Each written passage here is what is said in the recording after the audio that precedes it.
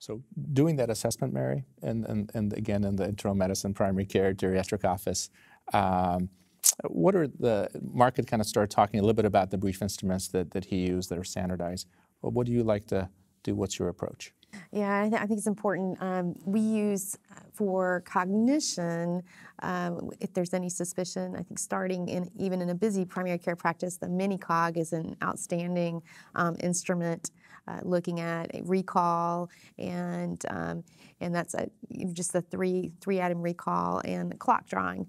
So I get a tremendous amount of information just from those two questions, and then based on your other clinical suspicions, you can add on other tools from your tool chest, whether it's more visual spatial. I like using trails as a very easy, trails A or B, very easy to administer in a busy primary care practice as well.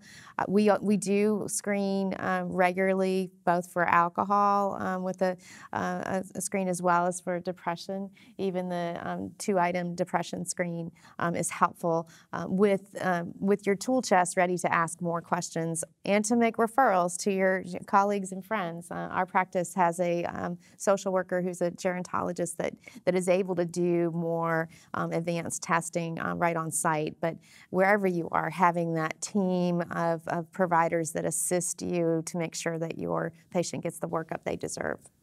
Right, you had mentioned the sort of the wellness visit, the annual wellness visit, as being an opportunity to at least discuss that. Very, very recently, the American Academy of Neurology put out a position statement that in individuals that are seen in our types of practices in neurology, geriatrics, et cetera, who are 65 and older, should also be assessed by one of these instruments every year. So I think that's a step forward.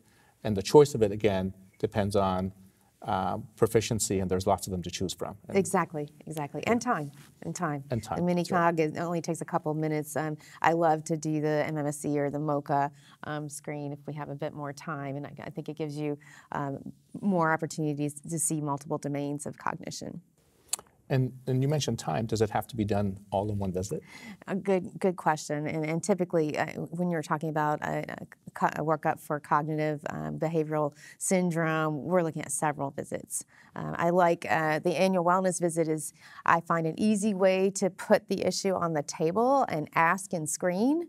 And then I always set up the next visit with, hey, the next time you come in, we're going to really focus on cognition. I want you to bring all the medicines from your cabinet, and I want you to, can we include a caregiver at that point? And perhaps we're starting the workup already between the visits with head imaging or our cognitive lab panel. Right. So maybe later on, I'll hit you up for ways that the primary care or in geriatrics you can actually get paid for this, and bringing it up in multiple visits, both the evaluation part and the care management part. I think that's really, the practical part's really, really important. We've had some good news on that front. Oh, wonderful, good. So turning to neuropsychology, which I think is a really, really important resource for all of us, I think. And actually is one domain where you can spend time with patients. Can you give us some specific examples, Lily, when neuropsychological evaluation can be particularly useful to help your colleagues out here? Yeah, so for a variety of reasons, sometimes you may not be able to get sufficient information from your office exam, whether that be time or maybe specific variables having to do with the patient, and you just need more information. Neuropsychology can be a very helpful resource for that. So, sometimes you'll see a patient with perhaps very high education who's scoring perfectly on your brief for cognitive assessments, and you need a little bit more information there and a more in-depth analysis of cognition to really determine that level of cognitive functioning.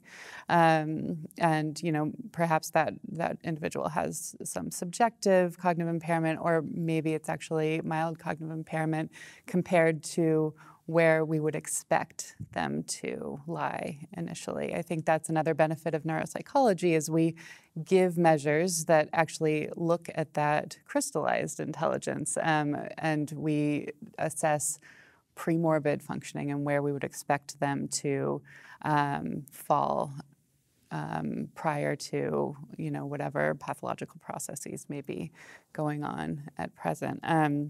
And so we're able to kind of do that comparison and go from there. So, and that's similar to someone you may see in your office who has very low education and perhaps does not do well on your screen, but is that due to limited educational opportunities, or is there actually a change happening there? And so we can also be very helpful with that.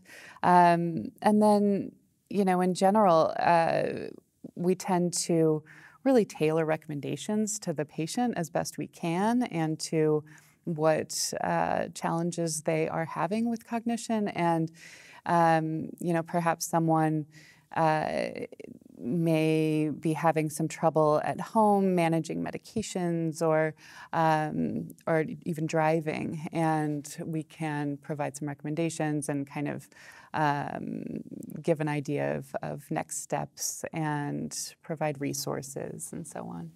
Great.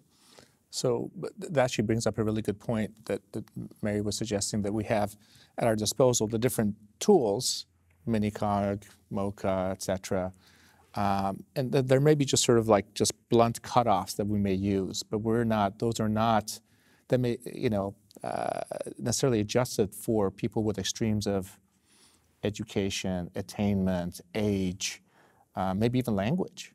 And so this is something that the neuropsychology can really help us with. Yeah, absolutely. Or someone who has had longstanding severe mental illness or comorbid psychiatric issues or really complex medical issues. We can just kind of help provide more information with that.